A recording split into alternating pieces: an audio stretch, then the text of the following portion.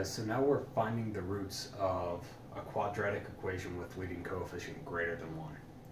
And what we're going to do is use the ACB method again. So we know our A term is in front of the x squared, our B term is in front of the x, and our C term doesn't have a variable. So we have A, C, and B. So A times C is 6 times 8, which is 48. And then our B term is 19. All right, so what we want to do is find two numbers that multiply to give us 48, but add up to give us 19. So if we just go down the factors of 48, 48 and 1, that one doesn't work. 24 and 2, that one doesn't work.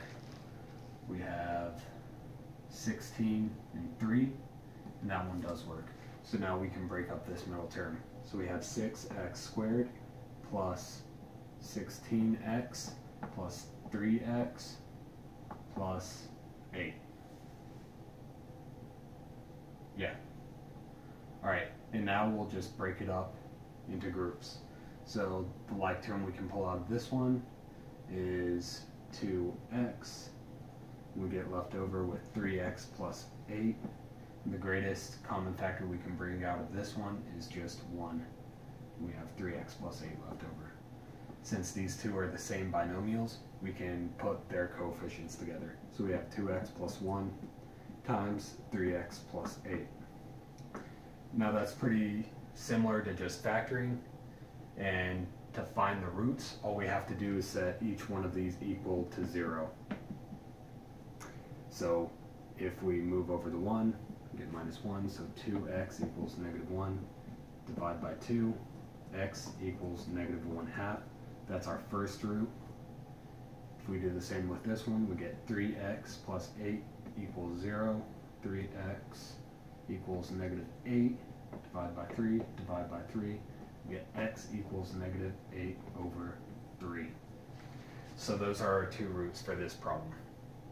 Alright, for our second problem, I'm going to go a little bit faster.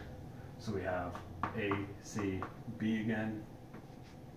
And then our A times C is 150, our B is 31. Alright, if we go down the factors, 150 and 1 doesn't work, 75 and 2 doesn't work, 50 and 3 doesn't work, 25 and 6 does work.